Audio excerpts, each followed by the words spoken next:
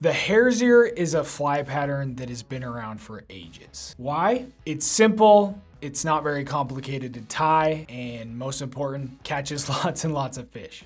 Its effectiveness comes from being a very versatile and buggy looking fly, meaning you'll be able to imitate a bunch of different bug types, mayflies, caddisflies, stoneflies, with just one pattern. To tie this fly, you'll need a standard nymph hook and brass bead. Today I'm using a size 14 hook and a 1/8 inch bead in gold. Some 6/0 tying thread in brown, some pheasant tail fibers, some gold wire, and hare's ear dubbing. All right, gather up your materials, let's get tying.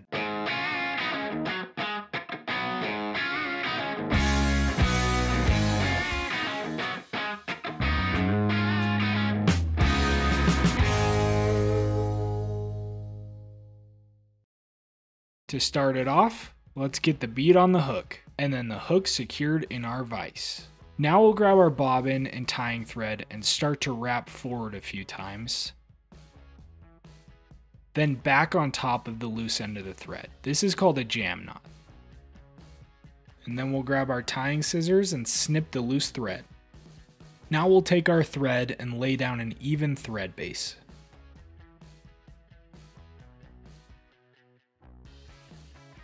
Now it's time to add our tail. For this, we're going to need some pheasant tail fibers.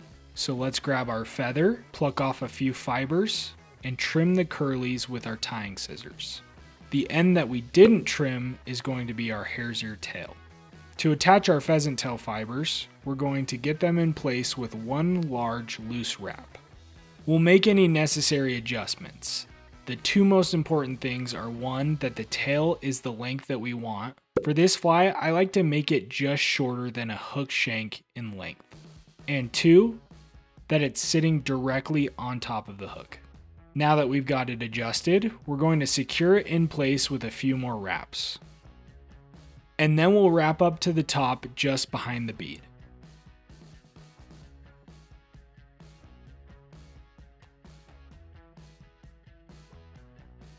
And we're going to leave the excess pheasant tail fibers long for now. This is going to make our wing casing later on. Now we'll grab our pair of all-purpose scissors and small gold wire. Let's cut off about 2 to 3 inches. To attach the wire, we'll make a few loose wraps. Then slide the wire back until it's just behind the bead.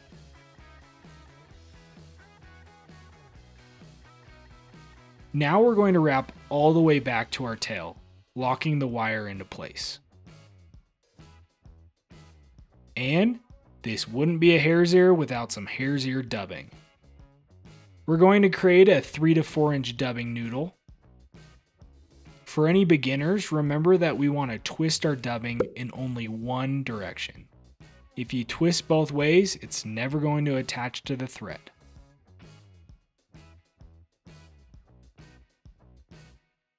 After we've formed our dubbing noodle, we'll wrap up our fly, leaving a little bit of space behind the bead.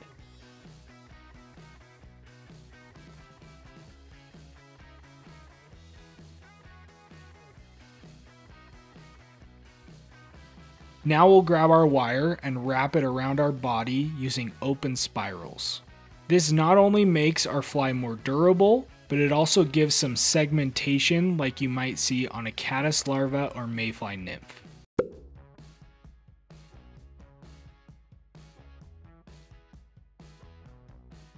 We'll take our tying thread, wrap it on both sides of the wire, and helicopter free. Now that we've got our body formed, let's work on our thorax and wing casing. To do that, we're going to fold back our pheasant tail and lock it into place, making sure that it is directly on top of the fly. Now we're going to make another 2 to 3 inch dubbing noodle and fill in our gap.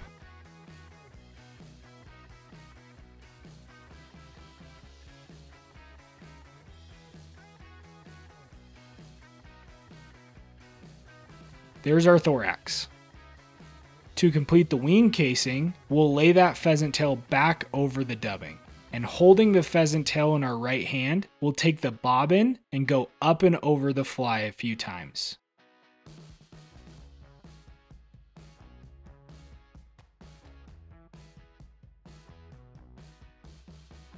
Then we'll make a few more tight wraps securing it in place. Now we can grab our scissors and snip the excess free. And then we'll give it a good 3 to 5 turn whip finish.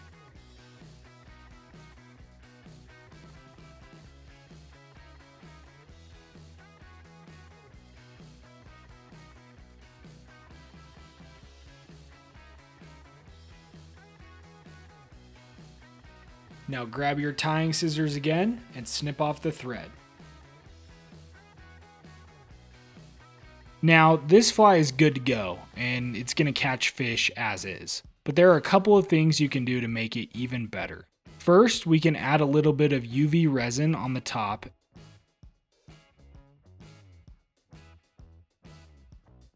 and hit it with our UV light. This is going to make our delicate pheasant tail fibers and tying thread a little more resistant to sharp trout teeth. And second, we can make it a little more buggy. So we'll grab our Velcro brush tool and tease out a few of those hare's ear fibers.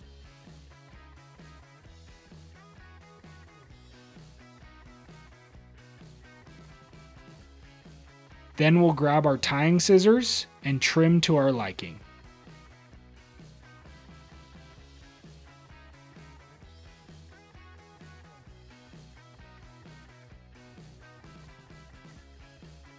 And there you have it, a buggy looking, tooth resistant fish catching machine. If you enjoyed this tutorial and found it easy to follow, be sure to check out all of our other tutorials here. And if you haven't already, be sure to subscribe so you don't miss out on all of our weekly tips. Thanks for watching and live real life.